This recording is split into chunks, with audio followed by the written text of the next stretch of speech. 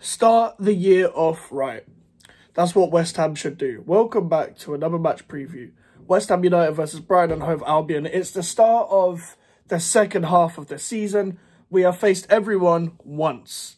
And let's have a look at how we've... this is going to be a match preview, but it's going to be a first half of the season review as well. And I am recording this around midnight of the new year. So happy New Year's, everyone. And if you've got a New Year's resolution, you probably just should have started it instead of waiting for the new year to start. So if you want to improve something, don't wait for a new year thing to happen. Don't wait for the year to start. Just do it. But that's just my opinion. That's what I'm going to do with my goals as well. But let's get into it, man. We've got Brighton and Hove Albion. And we beat them for the first time ever in the Premier League. Last time we beat them, before that, was in the Championship. And it was one of the best wins of the season by a long mile. As in West Ham wins. Because we needed to beat them. We were utmost desperate to beat them. And ultimately, it was unexpected, and it shouldn't be unexpected, to be honest with you, to beat Brighton as West Ham. You should at least beat them once in the last 10 or whatever it was before that game. I'm not sure we'll beat them again, well, technically tomorrow now. They've come off of a very good win against Tottenham. We've come off a very good win against Arsenal. I see both teams being fired up, thinking, let's kick on from this sort of thing, even though we've won 2 before. They haven't been on the best of form as of recent from what I remember, but they're starting to pick up back up again. They've got a lot of injuries, and they've got a suspension to Lewis Dunk, who I think's the key part of them defending, because they're a very all-out attack kind of team, in my opinion. They're very open, and that's how we found gaps last time. Mohamed Kudus will play this game. This will be his last game before AFCON, and I'm going to miss him. We will miss Mohamed Kudus. I don't think we missed a player to AFCON this badly since Diafra Sakho and Kouyaté when he was playing well. And I don't think we could play the same way at the Amex, the way we did at the London Stadium. We defended really deep, really deep. And we got to be aware again, Areola was playing out of his skin in that second half. Ward-Prowse scored in that game. Antonio with a brilliant goal in that game. And Bowen scored in that game as well. Adam Webster had a howler. So the thing is, Igor is injured, which is a shame because Igor was one of the reasons why we won that European trophy. If you remember, he was the Fiorentina centre-back that should have taken down Jared Bowen. And, yeah. Maybe Adam Webster might come back in. I don't know what his injury status is, because I know Van Heck has been very good for them. I think that's all their centre-backs left, unless they play Veltman there, because Veltman can play centre-back. They've got a lot of injuries, as I've said, but Estupiñán is back, and he scored an amazing goal against Tottenham.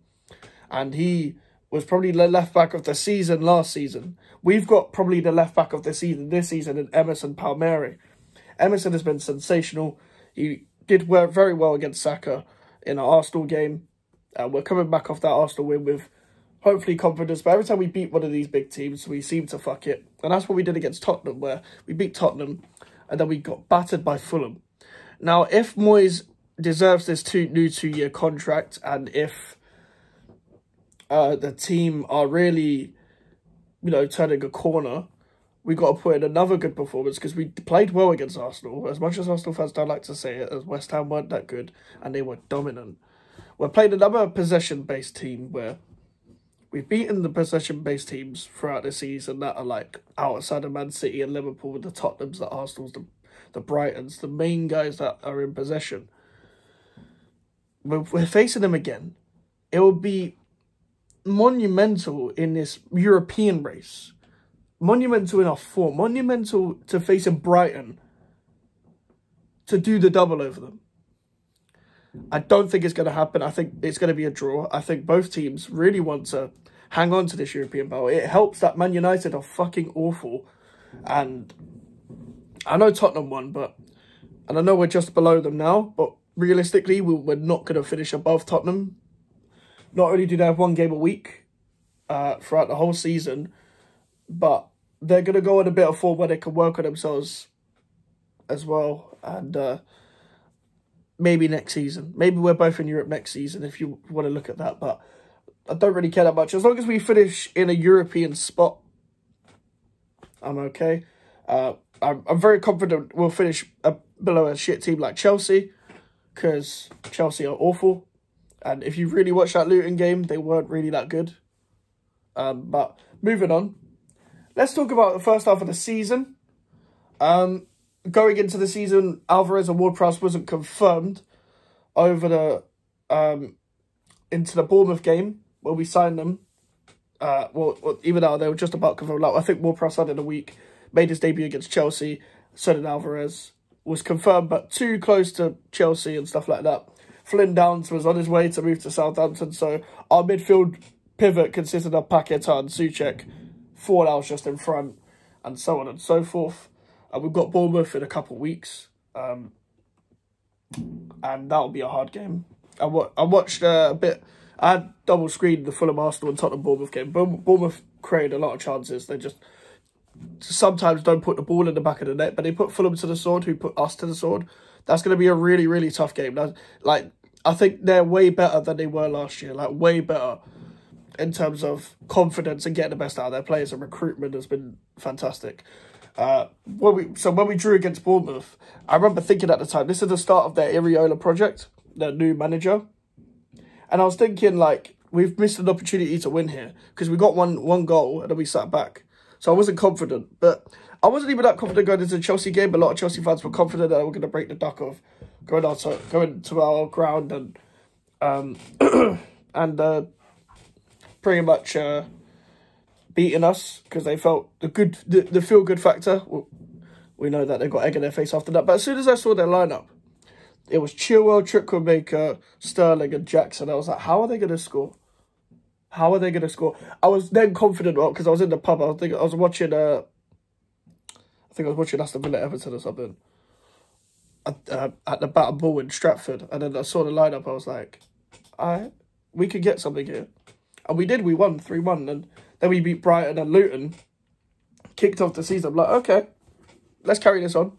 We played well in the first half against Man City. Then bottled it in the second half. We could have done way better with the goals that were conceded. Lost to Liverpool, Anfield, okay. We then beat Sheffield United, which, okay, you beat Sheffield United at home, big whoop. Then we drew to Newcastle, where, again, we bottled it and then pulled it back, where we should have put to bed. But in the second half, we bottled it and then could have saved us. Then we got battered by Villa.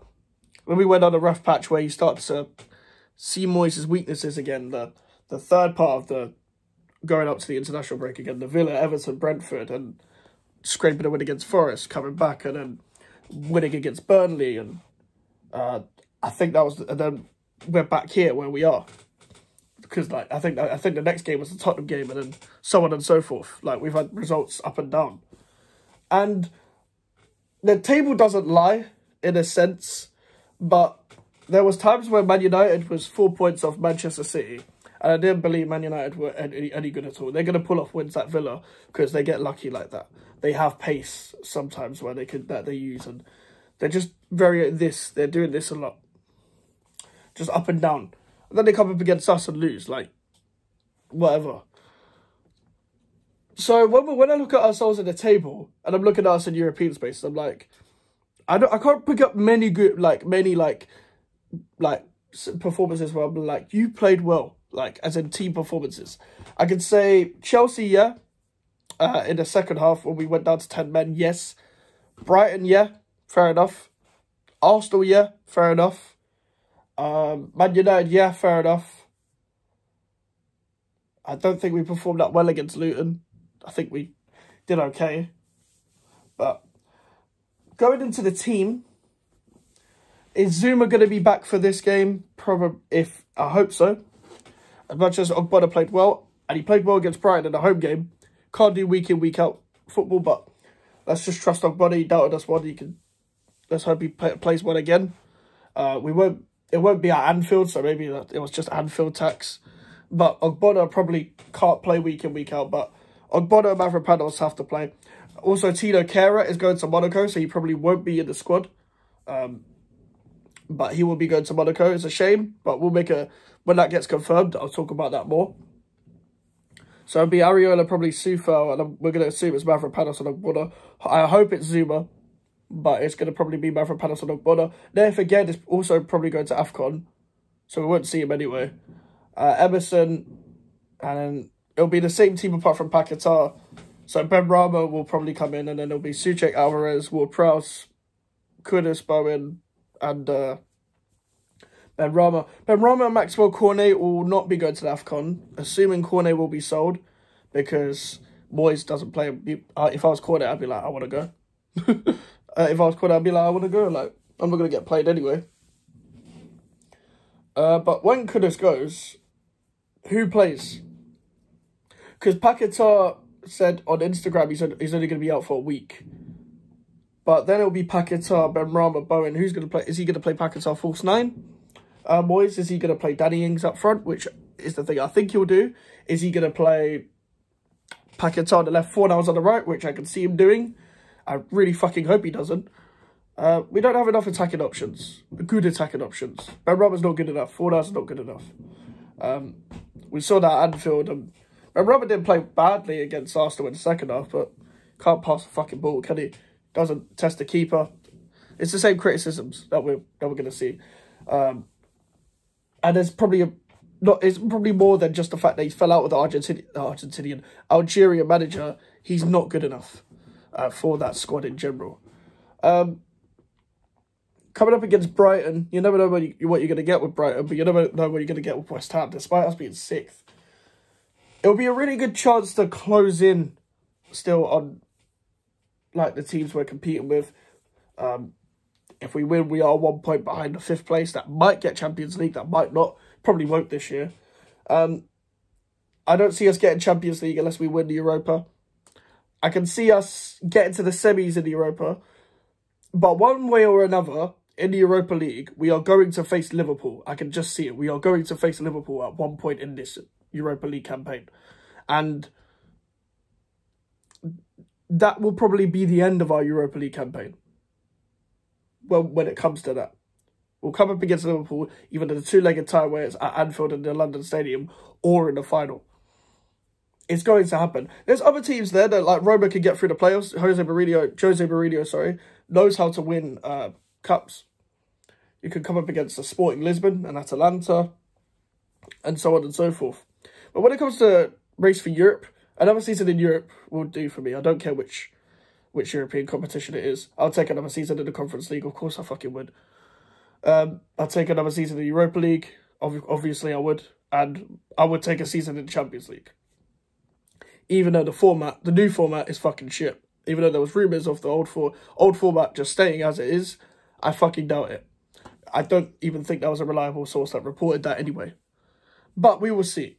And that is it. I've talked about a lot in this preview, and it's only been 40 minutes really. But make sure to like the video, subscribe if you're new, Happy New Year as I just said. Social medias are in the description if you want to follow me, and an email for the inquiries. I'll see you guys later. Goodbye.